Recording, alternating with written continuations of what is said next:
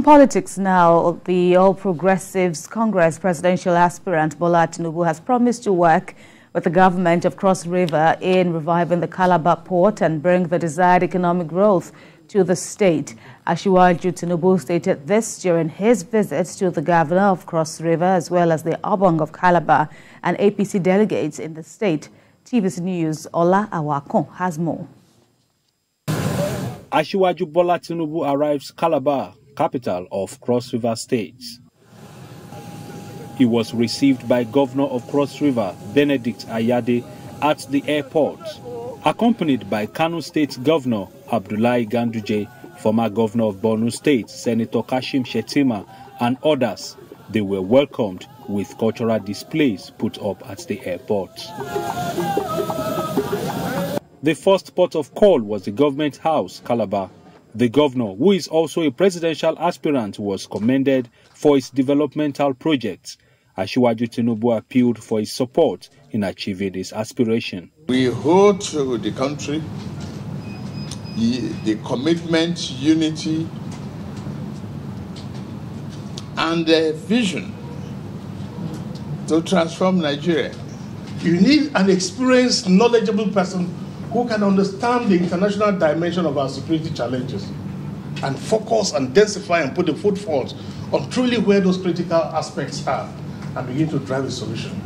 I believe that we have this capacity. The former governor of Lagos moved to the palace of the Obong of Calabar. He sought the royal blessing of the monarch.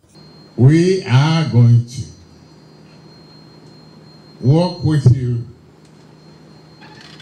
for rehabilitation, resettlement, and re-energizing the economy of those victims of Bakassi.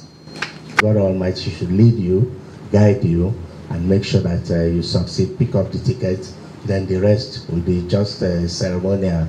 Because the voting, we know you, we know your capability.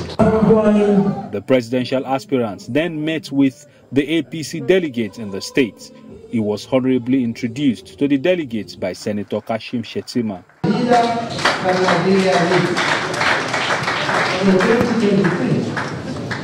Will be a leader who has a good understanding of the dynamics of the modern economy. One.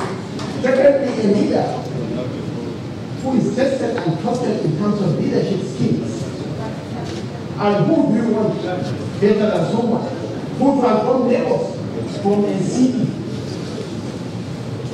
crime infested city, into the third largest economy in Africa. Asiwaju Tinubu says it will help to turn around the fortune of Calabar in a way that it will enhance national development if elected. We will bring Nigeria's prosperity back. We will work with you. We will create commodity market.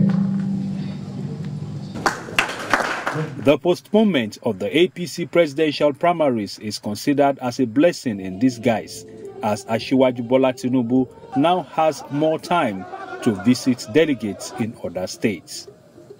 Ola Awakon, TVC News, Calabar.